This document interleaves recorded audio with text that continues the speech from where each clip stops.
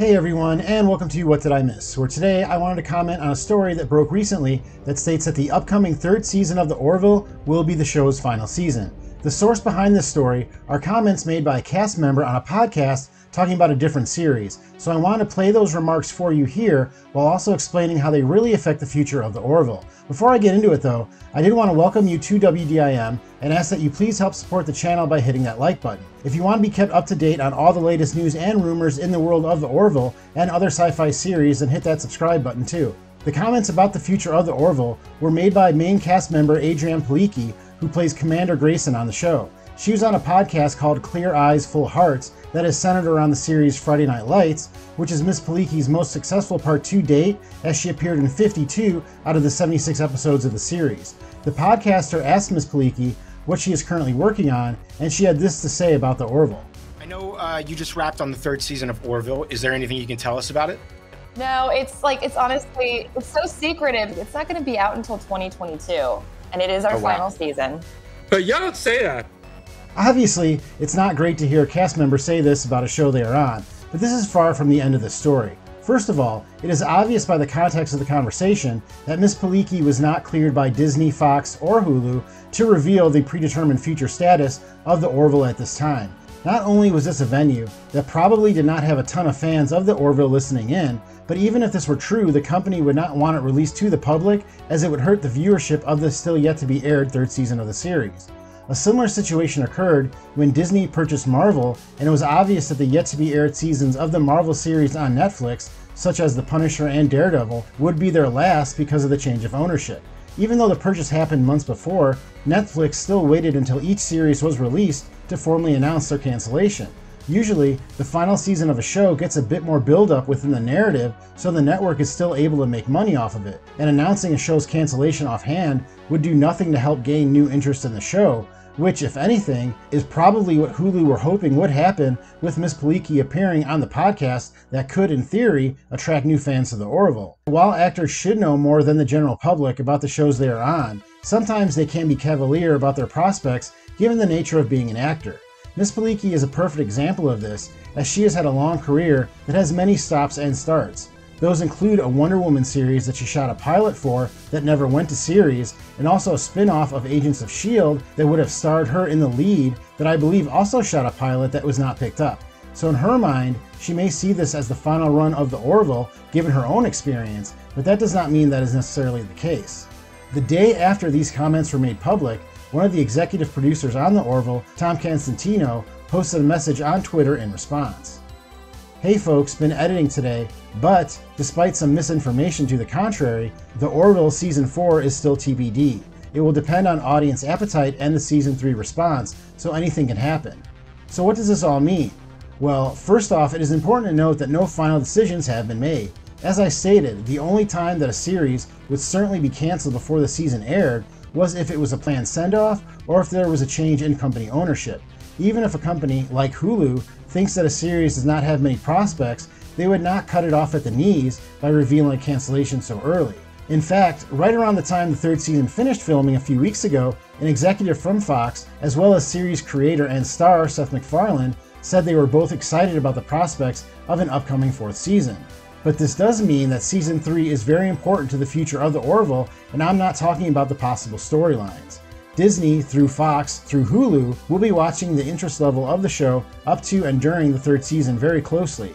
I don't know if there's a magic number of viewers they are looking to grab, but I'm sure that moving to a new network that is behind a new paywall for some will already have a negative effect on viewership. I myself have probably gotten over 100 comments in the past year from viewers stating that they had no idea the show was still on, and many people probably believe that it has been canceled given the long gestation period between the second and third season. It seems like viewers are sympathetic to most series and movies that have been delayed by COVID, but the third season of The Orville was also delayed by the purchase of Fox by Disney. Not only that, but Seth MacFarlane will always have a larger commitment that is The Family Guy, which airs on Fox. Seth MacFarlane has even used The Family Guy to air his own frustrations about the attitude of the network. I'll return to The Orville on Fox. Why do you hate that show so much? Because it's preventing me from doing my work here at Family Guy.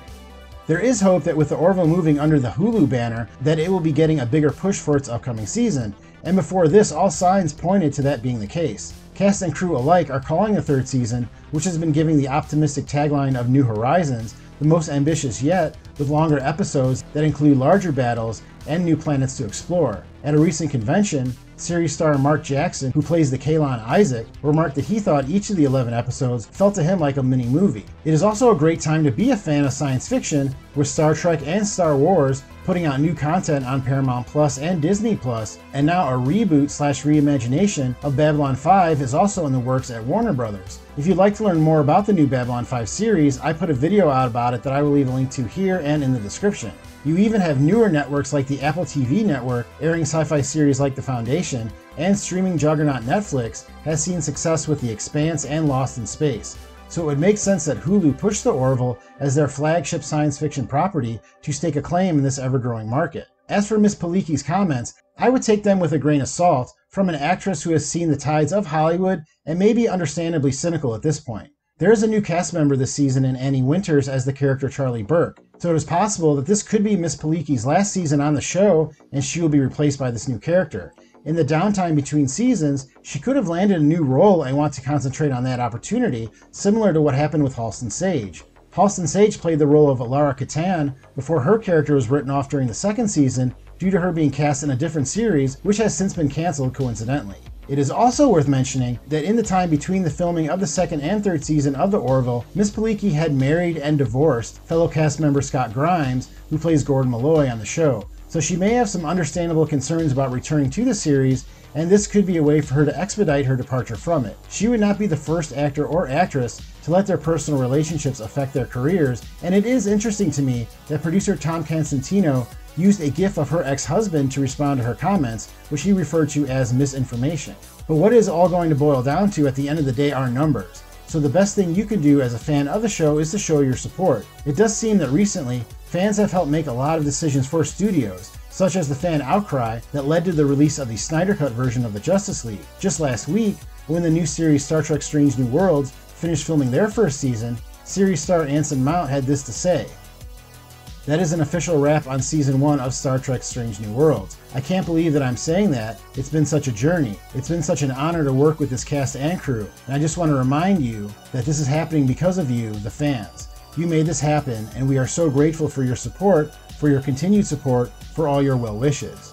The main cast of Strange New Worlds debuted on Star Trek Discovery and was then given a pilot order and series following the fan reaction to them on the show, which is the journey that I'm sure Anson Mount is alluding to. So it is evident that fans can help decide the fate of their favorite characters from time to time, and I believe The Orville is definitely one of those series. As I have said in prior videos, make sure you subscribe, like, and share content that supports The Orville like WDIM, and also make sure that your friends know about it too. There are quite a few months before the third season airs on March 10th, 2022, so plenty of time for a rewatch of the series on Hulu. I'll be releasing a ton of content too, because I'm a huge fan of the show, so make sure you check back often for what is new. Well, that is all I have for this week, but hopefully I was able to help you understand this and inspire you to help support The Orville. Thank you for clicking on this video. Please hit that like button if you have enjoyed it, and I will see you next time on What Did I Miss?